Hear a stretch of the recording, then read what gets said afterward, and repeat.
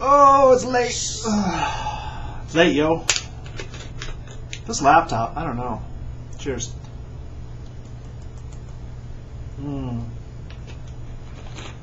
Sweet, sweet caffeine.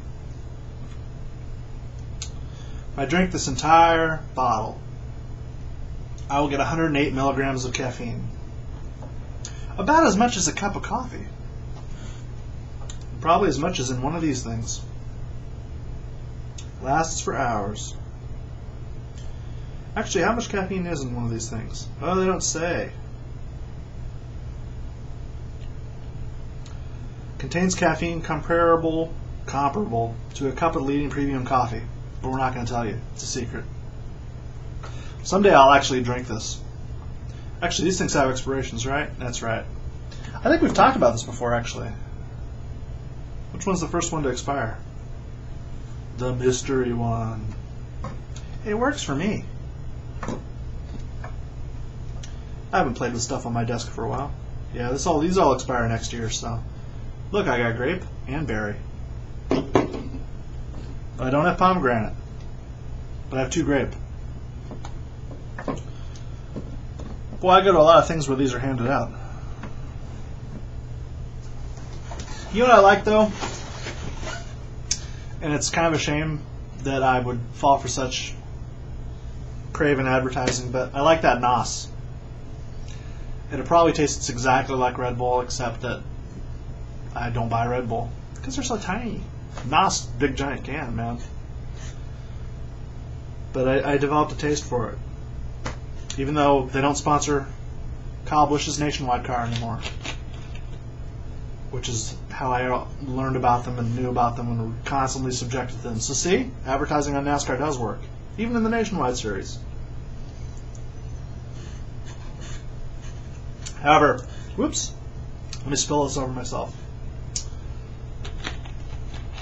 I was going to say, oh, jeez.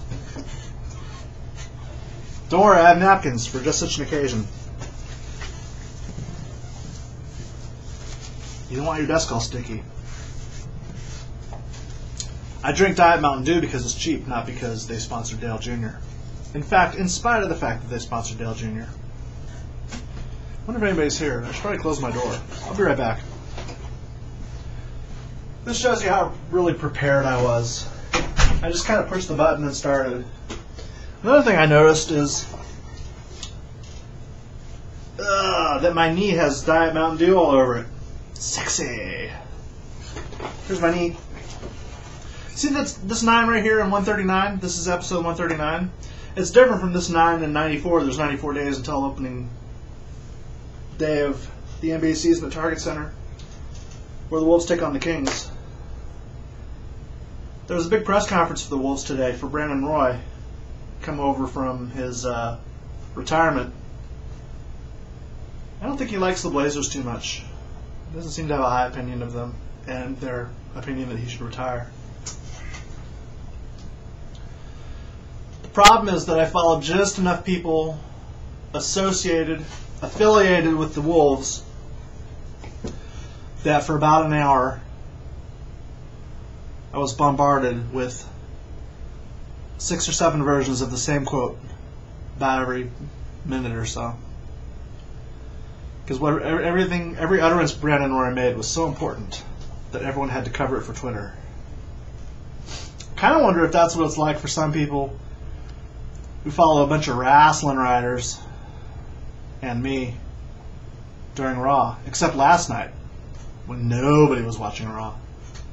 Except Cubs. Cubs added himself with a tweet. But usually I get to read tweets from the Masked Man. He didn't do anything. And Scott Christ. If you're not following at Tape Machines, you should. He's kind of, sometimes he's into it, and sometimes he's far away from it. Last night he was far away from it. But when he's into it, and he usually watches pay-per-views, so he's good for that. Very entertaining. But last night, just me. Which probably means I'm just not following a bunch of people. I'm sure there are all sorts of people who are very entertaining and have long passed me by in terms of talent and written output. You know, something about that, though. I ended up doing a thread starter for Raw because it was an hour and nobody had done it. That's when you really miss having a dedicated guy who will waste his time writing a recap for you. Sorry, G-Money. 1,200 words I ended up writing. From basically scratch, or my memory of watching it, supplemented by reminders from WWE.com about what I had forgotten. My memory is so great that I forget segments immediately after they air. And I couldn't remember how one of the matches ended, although I was pretty certain about who'd won, but I'd forgotten how. So you know I'm really paying attention when I'm busy crafting these tweets for you to consume and enjoy, and then share with the world.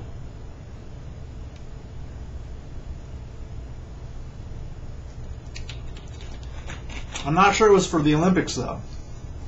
Because I would watch the Olympics, and there was a lot of boring gymnastics. Maybe people are more into gymnastics than I am. You would think there might be actually a lot of intersection between gymnastics and wrestling. Because what's wrestling but glorified tumbling? Am I right? I'm probably fooling. But, actually, I forgot what my point was. I had a point. I think I had a point.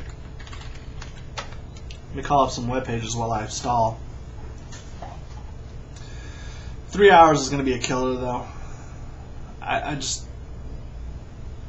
It's almost like they're throwing away the first hour. I thought maybe they would do like a really loaded first hour to get people accustomed to the time and to reward them for showing up on time, and for the younger people who may be going to bed a little later in the show, give them something good. You know, for the first year or 2 years of Raw, they would do the main event as the first match on the show. And it was kind of like Saturday night's main event was, where they would shoot their wad early, and then they just kind of peter out towards the end because they knew people were leaving and going to sleep. And they kind of had that mentality carry forward for a couple years on Raw. I'm telling you stuff you probably already know if you've been a long time watcher of the show like I am. But for those of you who were born after the show started, here's how it was in my day.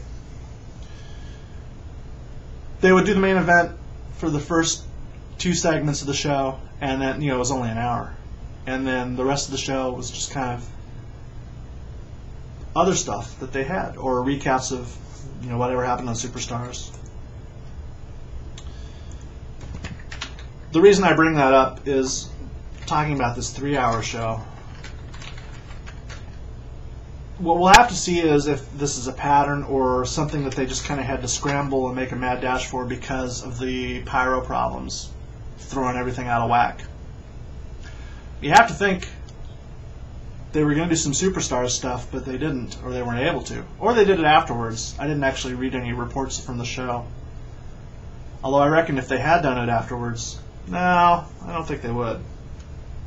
They'd probably double up on tonight's Superstars taping.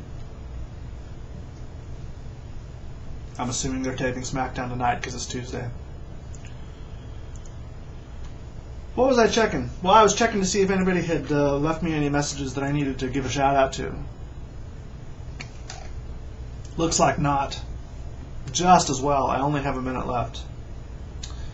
So, if you take nothing else away from me tonight, it's that I was too busy to come up with any actual content. It sucks being busy all day. I was trying to go through my mail and do some filing because it's the end of the month, which means a new monthly folder for stashing mail. But I already have 3 or 4 of them, so I was trying to get through March, and I was so busy I only got up to the 12th. Very depressing. I like to think I'm a better budgeter of my time than that, but can I blame the Olympics somehow? Can I blame NBC somehow? NBC, it's your fault for me answering my email in a plausibly live fashion. Also messing up my sleep schedule so I show up at weird times and end up here at weird times during the day. 6:55 p.m., 84 degrees. I thought I was going to forget too.